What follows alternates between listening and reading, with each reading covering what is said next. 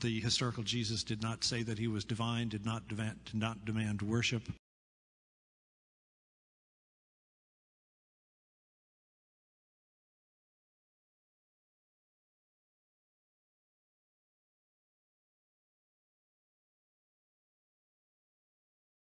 Today, what you have is most people denying not that aspect of the biblical revelation. They'll say Jesus was just a man. They'll deny the deity of Christ, as various groups do. Where do you go to find evidence of that? Well, you have all the references where Jesus is called God. John 1:1. You have John 20:28, where Thomas says, "My Lord and my God." You have Titus 2:13 and 2 Peter 1:1, our great God and Savior, Jesus Christ. So the term God is used of Christ. Romans 9:5 is another that is possibly applying that very same term to Jesus. But beyond that, you have all sorts of other evidences of the deity of Christ. You have the fact that in Colossians chapter 1, he is described as the creator of all things, not all other things, as the New World Translation of Jehovah's Witnesses puts it, but he creates all things. If you're the creator, you yourself are not a created being. In Philippians chapter 2, it is said that he has eternally shared the very nature of God, but did not regard that equality he had with the Father something to be grasped or held onto, but laid that aside and took on the form of man in Philippians chapter 2. You have all these evidences, and then there's a tremendous testimony from the Gospel of John. He is called the I Am, and that the I Am verses in John 8:58, before Abraham was, I am. He told the Jews in John 8:24, unless you believe that I am, you will die in your sins. When the soldiers come to take him in the garden, when he says, I am, they fall back upon the ground. John couldn't make it any more plain than that.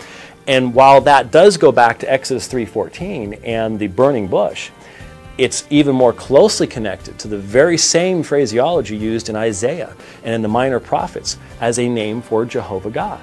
You have the text that identified Jesus as Jehovah in Hebrews chapter 1, John chapter 12, numerous passages.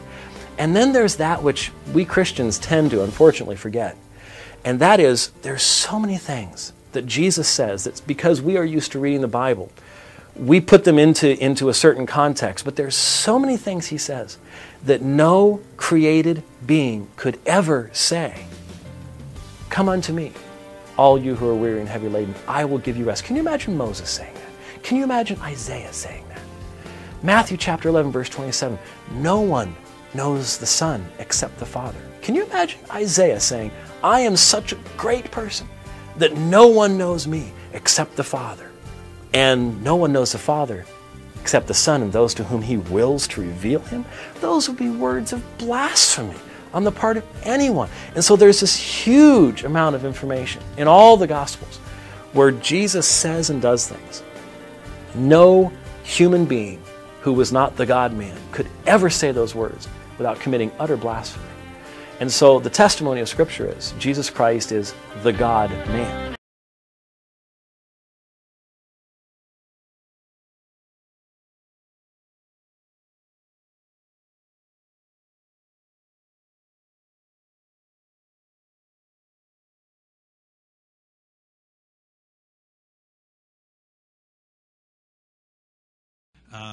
The historical Jesus did not say that he was divine, did not demand worship. The historical Jesus did not say that he was divine, did not demand worship. The reason that early Christians treated him as divine, early Jewish believers treated him as divine and worshipped him was because they believed that God had exalted him to heavenly glory and now required him to be treated that way. The Christological claims of the New Testament and the devotional practice of the New Testament are heavily focused on Jesus, but they have a fundamentally theocentric basis. They believed that God had done certain things, raising, exalting, confirming, and conferring upon Jesus kyriosship.